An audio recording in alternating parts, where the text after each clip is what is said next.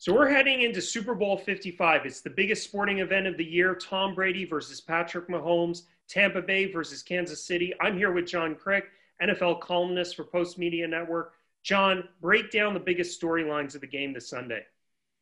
This is the 55th Super Bowl, Super Bowl LV. That's what it stands for. And this might be the most iconic quarterback matchup we've ever had in a Super Bowl. Tom Brady of the Tampa Bay Buccaneers in his first year there after 20 years in New England, going against Patrick Mahomes. As I called him the other day in a story, you've got the greatest quarterback of all time going against the greatest young quarterback in NFL history. What better matchup could you have? Okay, John, so let's get right into it. Break it down for me. What are the keys for the Bucs winning the game? What are the keys for the Chiefs winning the game? Well, these two teams did meet in November. They're in opposite conferences, and teams in opposite conferences only play each other in the regular season every 4 years. This just happened to be the year when the Bucs played the Chiefs. And it was in late November, late season game, and the Chiefs destroyed the Bucs in the first half. Tyreek Hill, their little Smurfy wide receiver, had 200 yards receiving, which is great in any game. He had it at the end of the first quarter. So they were blowing out Tampa Bay, but then the defense for Tampa Bay got under control a bit, and Brady and the offense for the Bucs got humming up, and they actually made it kind of close by the end.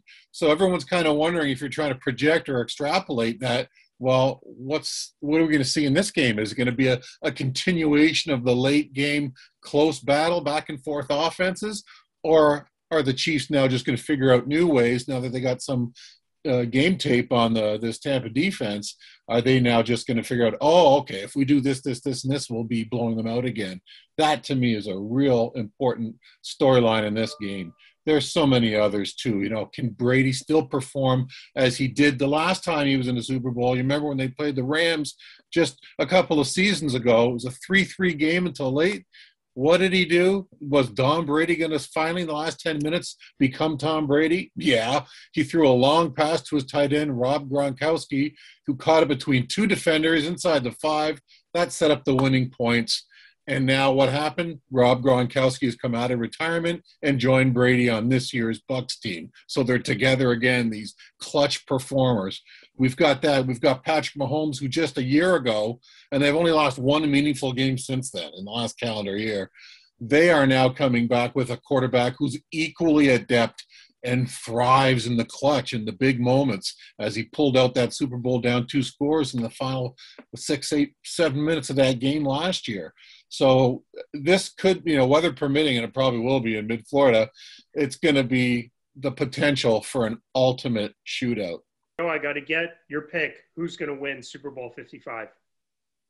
I think with Brady's experience, that's a big help, and that'll keep them in the game. Now, it's a home game for them, too, and quite literally. They're staying at home. They're all sleeping in their own beds. They're not at a hotel or anything. It's in Tampa, the stadium. That's where the game is. That'll help them keep it close, but somehow I got to think Patrick Mahomes is going to be able to just pull it out near the end. I expect a shootout. I expect it probably will go higher scoring than maybe even the most optimistic of us think, even though both defenses have good things to talk about. But I think it'll be the Chiefs that pull it out in the end, just like the year before. Okay, thank you, John, for joining us today. Be sure to check out John's coverage for everything Super Bowl related on our website, torontosun.com. Thanks for watching.